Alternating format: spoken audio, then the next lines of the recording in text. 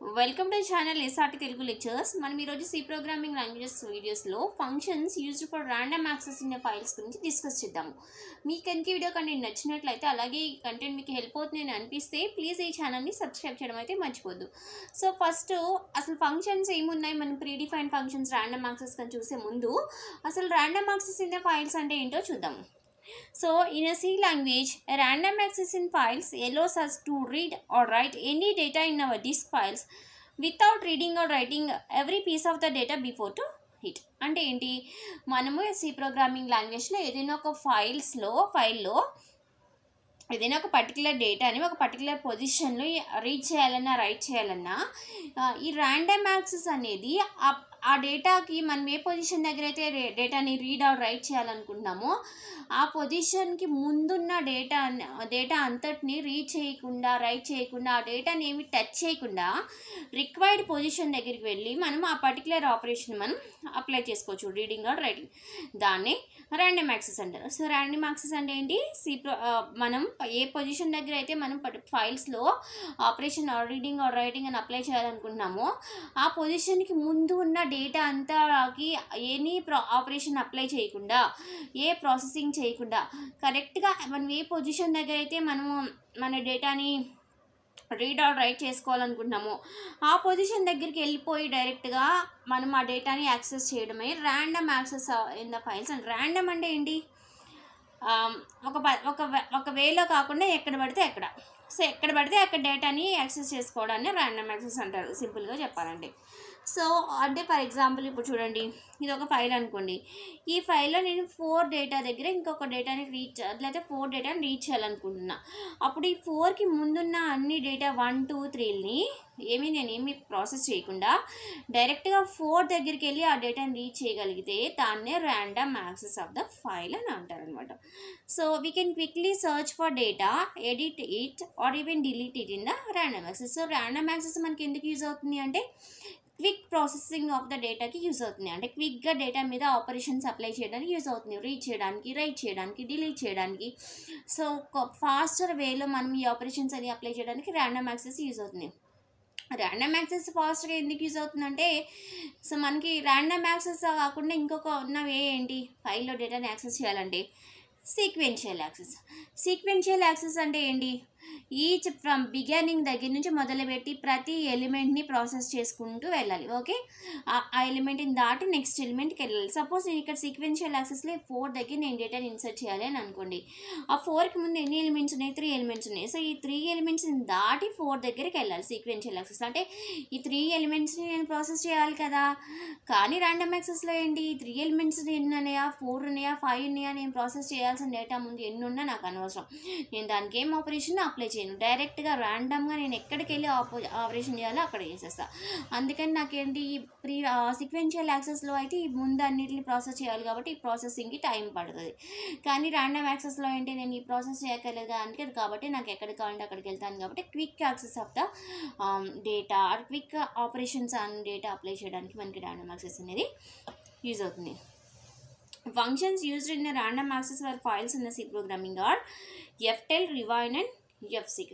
So 3 predefined functions use చేసుకుంటాము ఈ random access of the ఫైల్స్కి.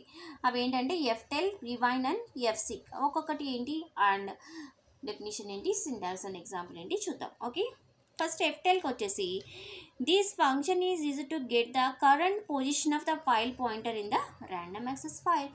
So మన దగ్గర ఇక్కడ ఇలా ఒక ఫైల్ ఉందనుకోండి. ఈ ఫైల్లో ఫైల్ పాయింటర్ ఆర్ కర్సర్ ఏదైనా అనుకోండి, అది ఎక్కడో ఒక పర్టికులర్ పొజిషన్ దగ్గర ఉంది, బిగినింగ్ దగ్గర లేకపోతే ఎక్కడ మిడిల్ దగ్గర లేదా సమ్ ఎంత పొజిషన్ దగ్గర లేకపోతే ఎండింగ్ దగ్గర ఎక్కడ ఉంది. So current position of the file pointer నాకు కావాలి. నేను అక్కడ ఆ ఫైల్ పాయింటర్ ఎక్కడుందో నేను అక్కడ ఏదైనా ఆపరేషన్ అప్లై చేయాలనుకుంటున్నా. So current position of the file pointer కావాలి అంటే దానికోసం నేను ftel అనే ప్రీ డిఫైన్డ్ ఫంక్షన్ యూజ్ చేస్తా. So ftel of file పాయింటర్ని POSకి assign చేసాం. ఇప్పుడు ఈ POS వేరియబుల్లో current position of the file pointer అనేది స్టోర్ అవుతుంది. సో సింటాక్స్ ఏంటి, ఏదైనా వేరియబుల్, మనం ఏ వేరియబుల్లో మనం ఫైల్ పాయింటర్ యొక్క పొజిషన్ సేవ్ చేయాలనుకుంటున్నామో మనకి ఇంటీజర్ వాల్యూ వస్తుంది, అది ఏ పొజిషన్లో ఉందో. సో ఈ వేరియబుల్ అనేది probably integer variable. So in pos equal to variable name equal to ftel of file pointer. File pointer ఎక్కడుందో చెప్పడానికి ఆర్ కర్సర్ పొజిషన్ ఎక్కడుందో చెప్పడానికి యూజ్ అయ్యే pre defined function ftel. Example p equal to ftel of fp. ఇప్పుడు file pointer ఏదో position 5 ఉందనుకోండి, pలోకి 5 value store అవుతుంది. So ఇది ftel.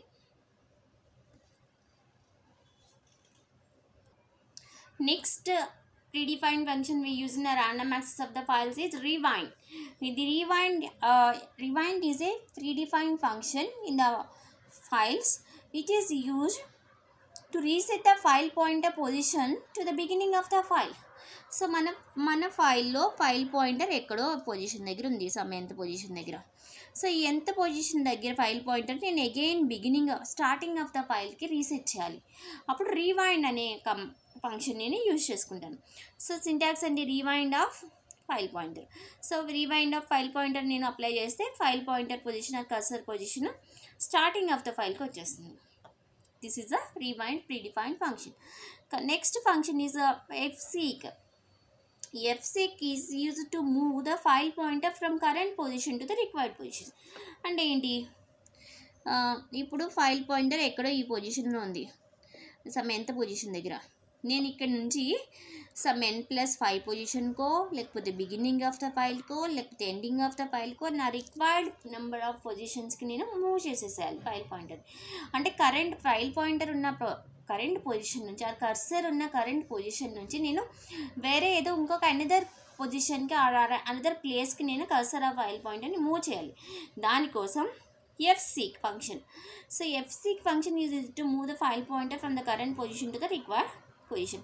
Using this function we can set the file pointer position from the beginning of the file, from the current file pointer position and from the ending of the file. So ఈ function use చేసి file pointer మనం ఎక్కడెక్కడ నుంచి set చేయొచ్చు, beginning నుంచి set చేయొచ్చు, ending నుంచి set చేయొచ్చు, లేకపోతే సమ్ ఎన్ పొజిషన్ ఫైల్ పాయింటర్ కరెంట్ ఎక్కడ ఉంది ఆ పొజిషన్ నుంచి కూడా సెట్ చేయొచ్చు. ఓకే, ఎక్కడెక్కడికి చేంజ్ చేయొచ్చు అంటే బిగినింగ్ ఆఫ్ ద ఫైల్ నుంచి వేరే చోటికి చేంజ్ చేయొచ్చు ఫైల్ పాయింటర్ని, లేకపోతే ఎండింగ్ నుంచి చేంజ్ చేయొచ్చు, లేకపోతే కరెంట్గా ఫైల్ పాయింటర్ ఎక్కడుందో ఆ పొజిషన్ నుంచి కూడా మనం పొజిషన్కి రిక్వైర్డ్ పొజిషన్కి మూవ్ చేయొచ్చు. ఎలాగో చూద్దాం. Suppose from the beginning of the ఫైల్ని మనం మూవ్ చేస్తున్నాం అనుకోండి, అప్పుడు మన పొజిషన్ వాల్యూ 0 ఇస్తాం. ఓకే, అంటే బిగినింగ్ ఆఫ్ ద ఫైల్ని మనం 0తో ఇండికేట్ చేస్తాం అనమాట.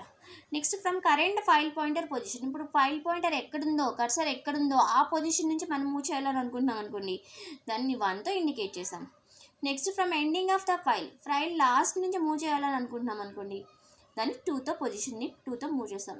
ఈ గుర్తుపెట్టుకోండి, బిగినింగ్ ఆఫ్ ద ఫైల్ అయితే 0, కరెంట్ పొజిషన్ అయితే 1, ఎండింగ్ అయితే 2 అని గుర్తుపెట్టుకోండి. మన సింటాక్స్ రాసేటప్పుడు యూజ్ అవుతుంది. So coming to the syntax for the fseek function, fseek of file pointer comma number of characters to move comma position. So మనం ఏ ఫైల్కి అయితే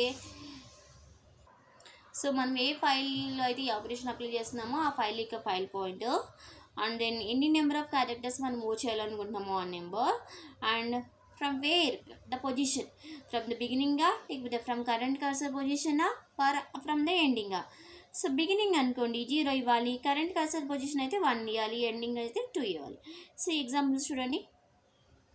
సో fseek ఆఫ్ fp, 5, 0. 0 అంటే ఏంటి, ఫ్రమ్ ద బిగినింగ్ నుంచి 5 characters move చేయాలి forward డైరెక్షన్లో కర్సర్ని are file పాయింటర్ని. Next fseek of fp, -5, 2. 2 అంటే ఏంటి, 2 is nothing but ending నుంచి -5 అంటే ఏంటి, ముందుకి బ్యాక్వర్డ్ డైరెక్షన్లో 5 పొజిషన్స్ మన ఫైల్ పాయింటర్ని ఆ కర్సర్ని మూవ్ చేయాలి. Next coming to the fseek of fp, 2, 1.